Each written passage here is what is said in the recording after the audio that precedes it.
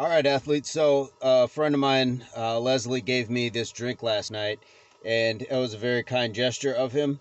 And the one thing that you kind of got to be careful of is watch those sugars. There's a lot of sugars in here. Let me see if I can actually see. It's pretty bright in here. It looks like it says 28 grams of sugar.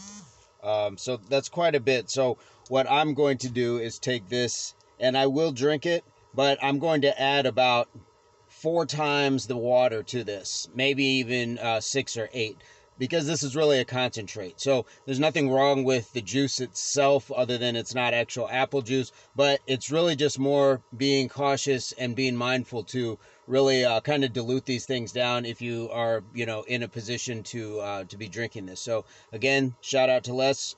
Thanks for this, and guys, dilute it. Eat well, be well, drink well, all that stuff. HWPO, hard work pays off. Impact Athletics Association.